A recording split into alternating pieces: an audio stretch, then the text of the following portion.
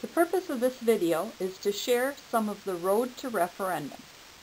This presentation was shared at the All-District In-Service on January 19th.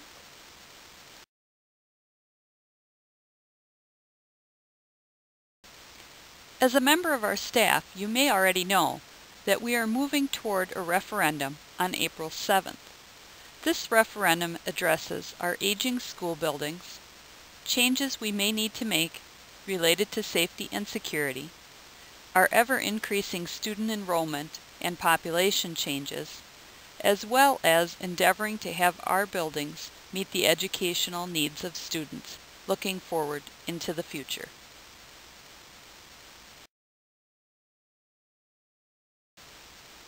Looking at the road to referendum, this has been one of the most powerful slides we've shared in the community. It shows the development and major renovations of each of our school buildings. As an example, Windsor Elementary School is shown in the golden color. It opened in 1912 and has had 5 major updates in more than 100 years of serving the community. You can examine each of the other buildings to see their history. In summary, we've shared that we don't come to the community often, but when we do, we're very thoughtful about the cost and the needs. The past 2 years have been a time of thorough examination and thoughtfulness. The board began analyzing the challenges in early 2013. They toured the buildings and commissioned a review of all district facilities as 2 of the initial steps. Although Framework for Our Future is truly not about facilities, we did find that the community sent a strong message about taking a look at our buildings. The board continued its work of analyzing the financial state of the district, including a major refinancing in early 2014. By the end of the school year in 2014, the board felt ready to take next steps and encourage the community listening sessions and request volunteers to a community advisory committee. A mailing was sent to 7,800 of our households. This includes the entire district and all 9 municipalities. The committee that was garnered began meeting in August of 2014. After many evenings of studying materials that they requested, as well as some important facets the board had studied, the Community Advisory Committee recommended a survey to test their base plan. Along with this, the district tested the community thinking on a pool and technical education questions. The survey was sent to all households within the district. The results of the survey were very positive, and the CAC was able to make a recommendation to the board just before winter break 2014. Coming back on January 5th, the board asked questions of the CAC and administration. Ultimately, they determined it was best to move forward with a question on the ballot for April 7th.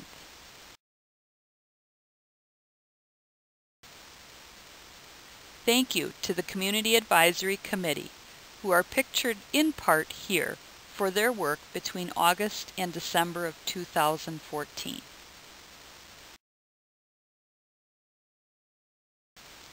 The Community Advisory Committee was made up of a diverse cross-section of the community: parents, staff, government officials, business partners, the school board, clergy, and community members with no students in school. All participated actively in the committee. The committee consisted of 45 members.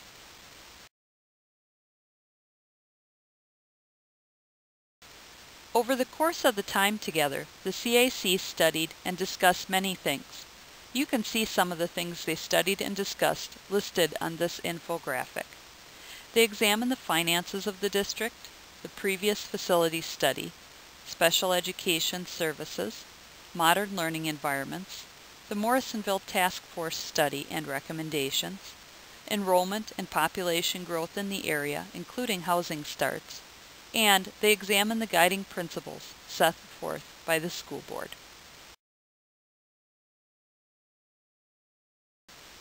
The question asked in the referendum is for $41 million. Answering yes on the ballot affirms the support of the referendum. Answering no on the ballot states that you are not in support of additional taxes for additional buildings and expenses related to equipping those buildings. The first part of the referendum question has to do with Eagle Point Elementary School. At the Eagle Point site, the referendum would rebuild a new Eagle Point at the current location. In addition, there are students who currently attend school in the lower level of the Holem Education Building. These students would move from the Holem Education Center to Eagle Point Elementary School.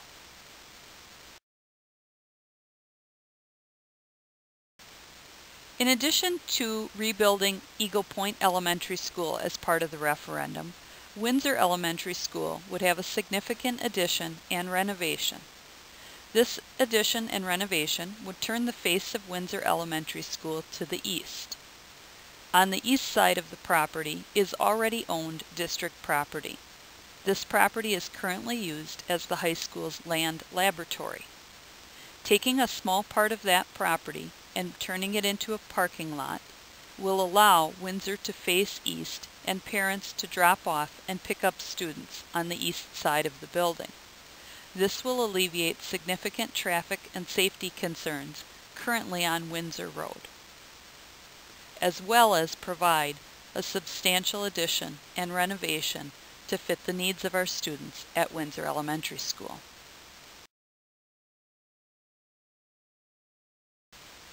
At Yahara Elementary School, the referendum question includes significant renovations and updates for improved traffic flow and visitor-controlled access.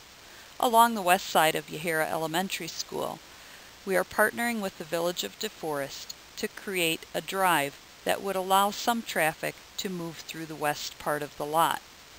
Again, like at Windsor Elementary School, this can alleviate some of the traffic safety concerns that are occurring around the building. In the case of Yahara Elementary School, this would alleviate some of the traffic from Lexington Parkway, making a safer entrance and exit for students. In addition, the renovation and updates at Yahara would move the main office from the central part of the building to an exterior part of the building, where greater control of visitors and a greater line of sight would be evident for the office.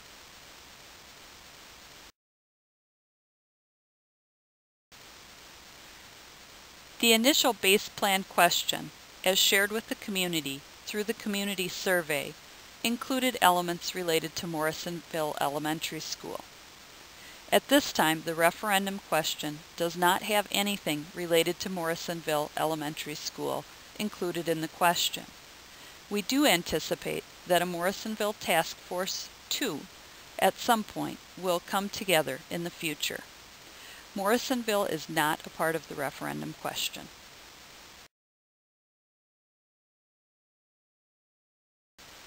We've talked about our elementary schools and the changes that could occur at Yahara, Windsor, and Eagle Point. But now we move on to the middle school and high school. Included in the referendum question is additional space and equipment to support improvements to the middle school and high school technology, agri-science, and science, technology, engineering, and math education programs. These are called STEM, more commonly known as shop classes, but now advancing into the computer age. STEM programs offer students a wealth of opportunities.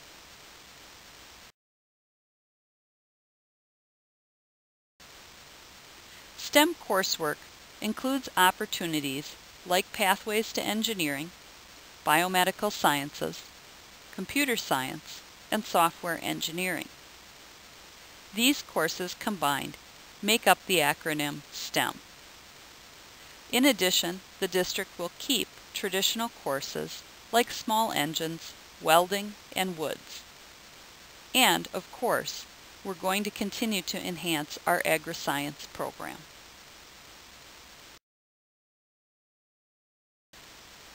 The work of the Community Advisory Committee and plans for each of the buildings, including STEM at the high school and middle school, was supported through an all-community survey. The survey was mailed to 7,800 households, or our entire district. The survey received a 24% response rate, and we know from the results that the majority of residents and staff support the plans. 74% supported the base plan. This included all of the ideas shared previously about elementary schools.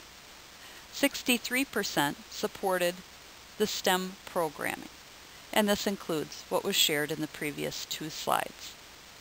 The pool was also a question on the survey.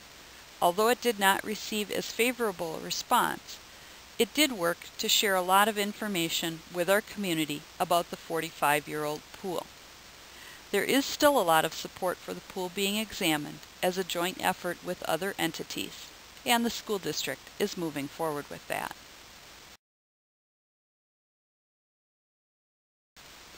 If you'd like more information on anything you've heard so far, or more background on the Community Advisory Committee or the Community Survey, please know that we are very transparent. Our district website includes a tremendous amount of information for you to review. And should you have any questions, you can pose them to the Office of the Superintendent or any of your school board members.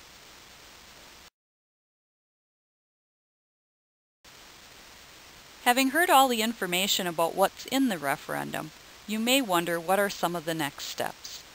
In January through February, design teams will meet to develop initial conceptual drawings to share with staff and the public.